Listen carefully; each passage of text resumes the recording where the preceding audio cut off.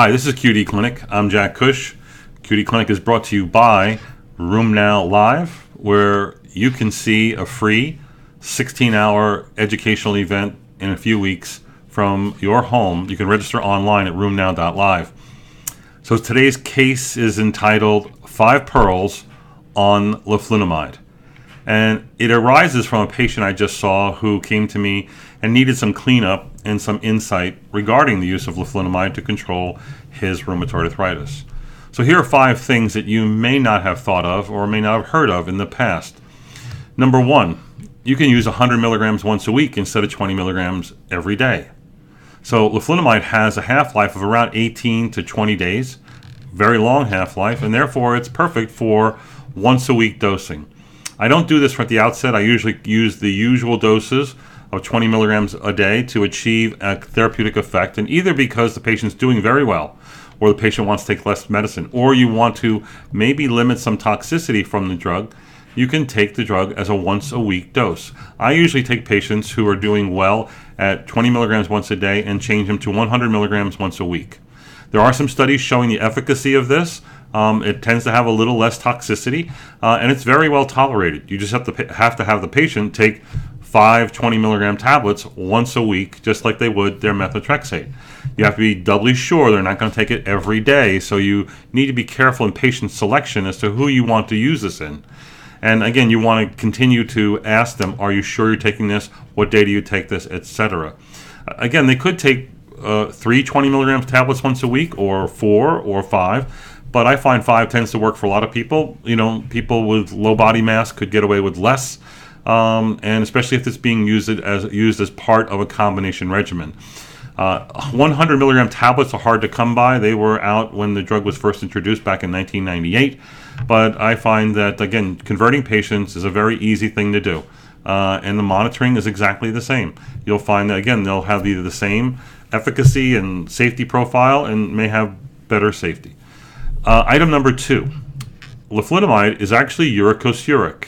It actually does enhance uric acid excretion, and in those patients who have hyperuricemia, it may be able to lower serum urate levels by as much as 20%.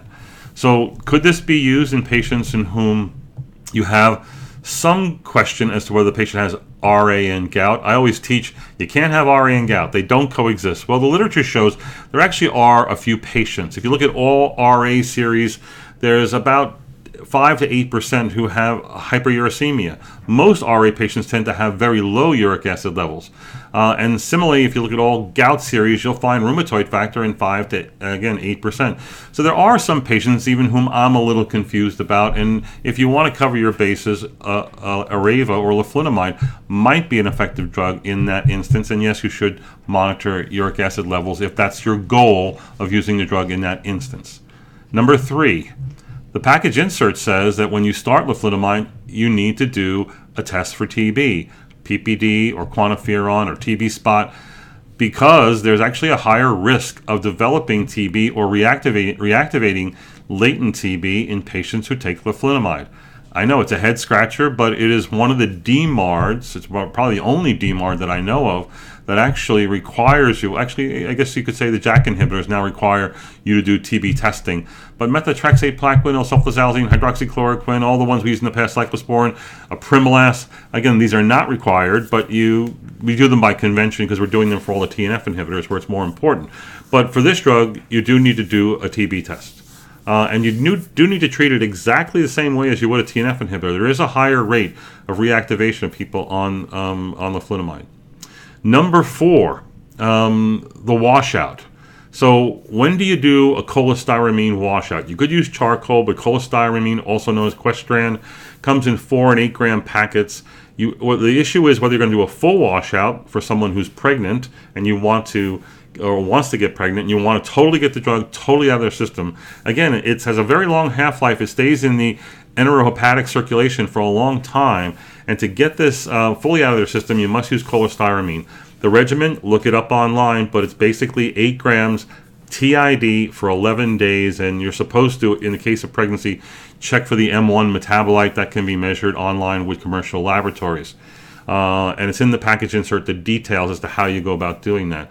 I have found that in toxicity management, whether it be hair loss, diarrhea, GI symptoms, or hypertension, that you might do well to lower the dose or by using a lesser regimen, and that would be either 4 or 8 grams TID for 5 days. 8 grams TID for 5 days basically washes out about 80 to 90% of the drug out of the enterohepatic circulation and can be a good way of managing toxicity. And lastly, the data on pregnancy. We just mentioned you need to do a full 11-day washout for people who want to get pregnant or people who are pregnant. The data on pregnancy and leflunomide exposure are surprising. Leflunomide in the old days, as you know, it was called a category X drug.